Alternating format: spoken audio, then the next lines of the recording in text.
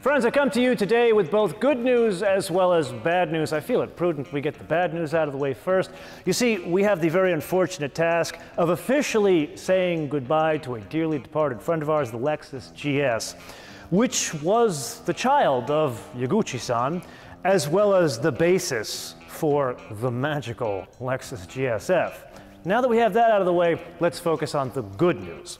Our future will not be relegated to nothing but crossovers and front-wheel drive vehicles, because there is yet another rear-wheel drive sedan, meaning a vehicle that has the engine that goes this way, not this way, and something that is a sedan and not a crossover.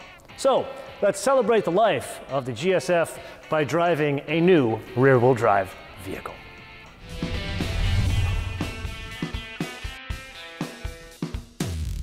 Remember how there used to be a Lexus IS200T? Well, technically that doesn't exist anymore, but the four-cylinder does. And here's where we get to some confusion. There are three engines on offer in a 2021 Lexus IS. There's that 2-liter four-cylinder turbocharged engine that is good for 241 horsepower and 258 pound-feet of torque. Then there is a 3.5 V6 that is good for 260 horsepower and 236 pound-feet of torque. Yes, I said less torque than in the four-cylinder. Then there is this engine here, also a 3.5 V6, but this 311 horsepower comes in at 6,600 RPM and 280 pound-feet of torque comes in at 4,800 RPM. Now, moving beyond that, there is a recurring theme that will pop up here and again throughout this entire episode, and that is the differentiation between rear-wheel drive. Remember, this is not an ES, it is an IS, and all-wheel drive. And that has an impact on disparate areas of the vehicle, first stop being the fuel economy.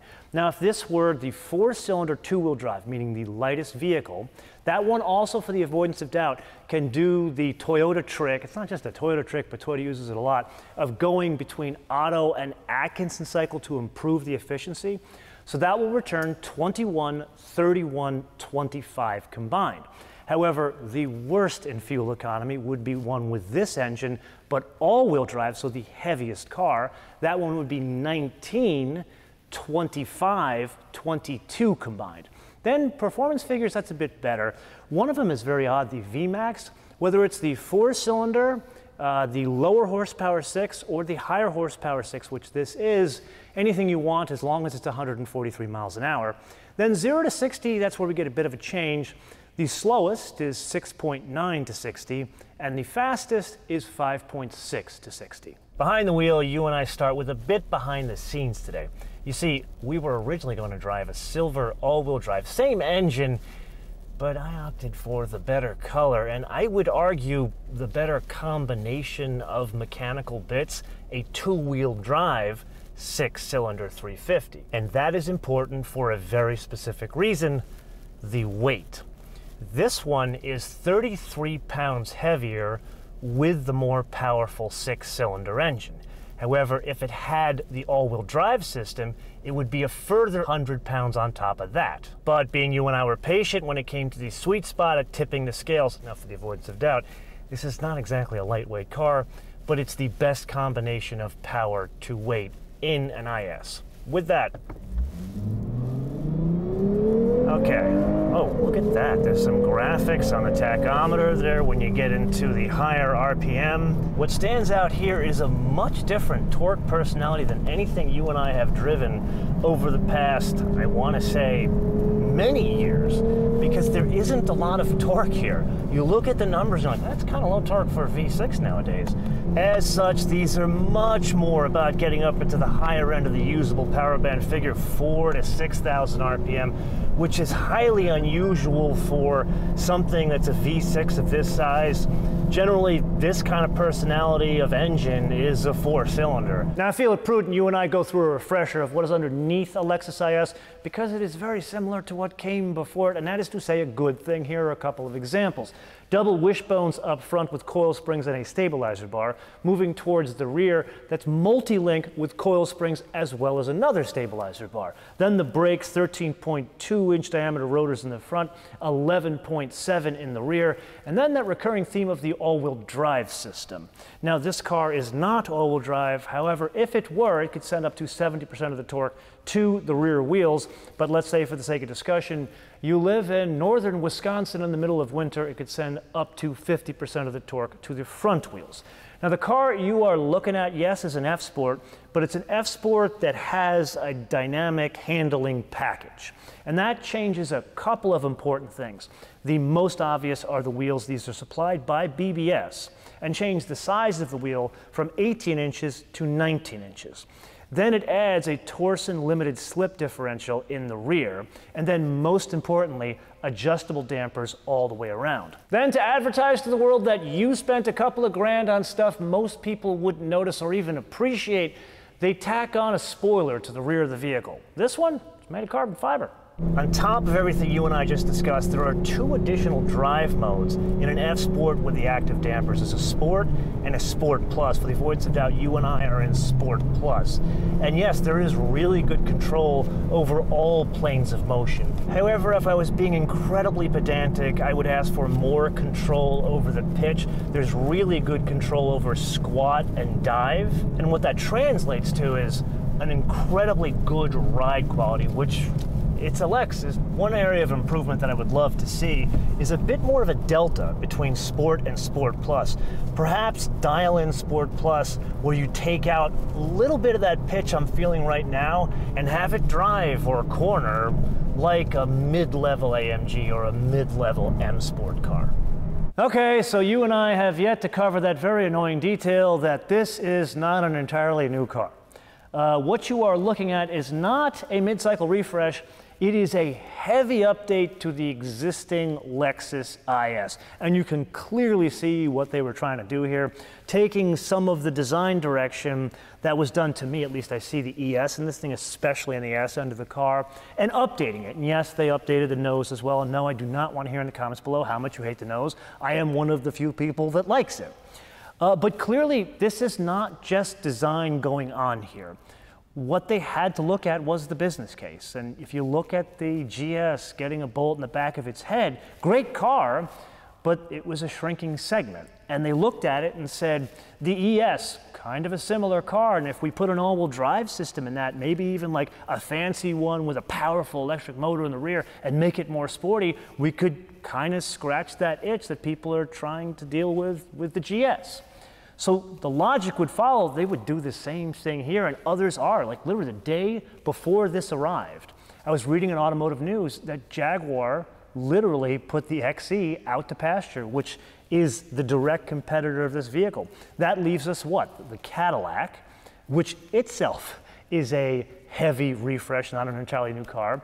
The BMW, of course, and then Mercedes with the C-Class, they're talking about putting a bullet in the back ahead of that one. So here's a vehicle that is, I would argue, 80% new, still a hell of a lot of fun to drive, but we still have a car that is rear-wheel drive.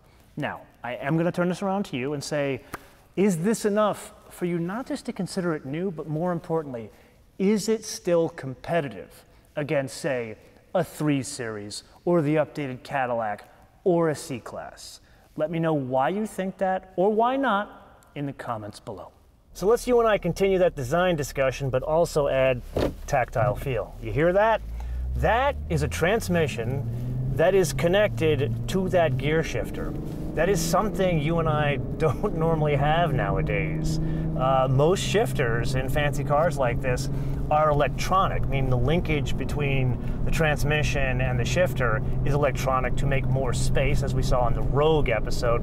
This is a bit of a departure, and I gotta say, I really do like the tactile feel of a real gear shifter. Now, pressing on from the gear shifter, there are knobs for both the volume as well as the tuning, then the HVAC system. Like other Lexus, there are 2 ways to control the HVAC system. You can do it through the screen, which, for the avoidance of doubt, is larger now. I think it's 10.3-inch diagonal, so it's a significant difference and changes the look of the interior of the IS. However, for old school folks like me, there are still hard buttons down here. Now, someone in Suga-san's department has been getting very fancy here. The temperature can be controlled either with this slide thing here, slide up or down, or you could tap down, tap up. However, may I make a suggestion, Suga-san? Can we go back to real knobs for the temperature control? That works significantly faster and I would argue is much safer. Then some design items. The clock, I am a sucker for an analog clock, and the fact that this is ubiquitous throughout the entire Lexus lineup, absolutely a design detail, and thank you for putting it in the most basic rear-wheel drive car. The only other area I would ask for specific design improvement when it comes to UX is that trackpad. It is just not safe when controlling a almost 4,000-pound vehicle, especially when the rest of the design is very good on the inside. This is the one area that's really lacking, and it's a matter of forethought, control, and safety rather than making it look cool like a computer. Yes, it is indeed that time again to play your favorite game, Mind the Options game, with today's contestant, an incredibly blue Lexus. This one, the 2021 Lexus IS350 F Sport, for a base price of $42,900. Now, I do need to point out two rather important facts. Number one, if this was a 4-cylinder, 2-wheel drive non-F Sport, the base price would be $39,400. In the opposite direction, if this very car had all-wheel drive, that would be an additional $2,000. Now we press on to the first option, which is the ultrasonic mica blue pearl. Absolutely stunning. You must see it in person. You probably have if you've seen a GSF. It is a bargain at $595. However, there is a bit of a letdown. The interior of this car is black. Now, I am going to make a suggestion to Suga-san. There is a red interior on offer with a silver exterior. Can we do the red interior with the blue? Now, before you look at me like I'm nuts, there is a classic Alpha back there that has a very similar blue and has a red interior.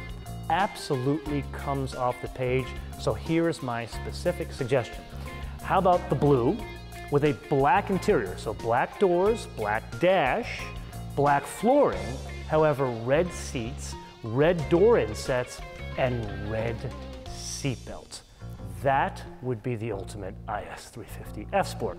While we're on color, I do need to say arigatou gozaimasu to Suga-san, because there is a color, I haven't seen it, I don't know what it is, but it is Grecian water.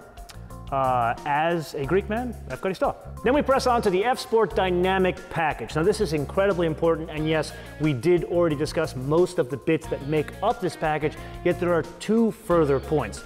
Number one, when one selects this, it changes the trim on the interior to a dark ash wood. And yes, that would work with my red interior suggestion. And number two, there are two different prices here depending on how many drive wheels you have. So in a rear-wheel drive car, it is more expensive, $4,200. In an all-wheel drive car, $3,800. Then this car is fitted with the stunning Mark Levinson 17-speaker, like 1,800 watt audio system, and that's packaged with a navigation system, $2,750. Then a very important option for Kumo and I, the moonroof, $1,100. Then triple beam LED headlights, no, not laser beams, but they look kind of cool, $1,250. And then last but not least, something that is not that exciting to me, but maybe it's more exciting to you, the intuitive park assist with automatic braking, rear cross traffic alert, and blind view monitor, basically all the safety doodads. That is $1,400. The only other thing we add is the destination and handling, $1,025, for a total, wow, is that the price? $55,220.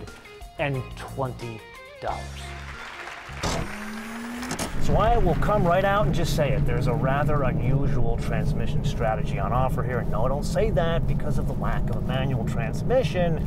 I say that because the car you and I are driving, the higher horsepower V6 two-wheel drive, as well as the 4-cylinder two-wheel drive, on offer with a lovely 8-speed torque converter automatic that when the brain in the car is picking the cogs, it does so almost perfectly. Great personality match with the engine. However, when one selects all-wheel drive, whether it's the lower horsepower V6 or the higher horsepower V6, that gets swapped out for a 6-speed automatic. I gotta believe that impacts the fuel economy and probably some of the drivability. This is good, and I'll tell you why it's good for 3 specific reasons. First and foremost, it's not trying to be anything else. There were a couple of examples we learned today that absolutely prove that point. The way it delivers power, the suspension setup. Yes, I'd like to see a stiffer setup. However, there's a reason why they set it up that way. And then, of course, there is the design.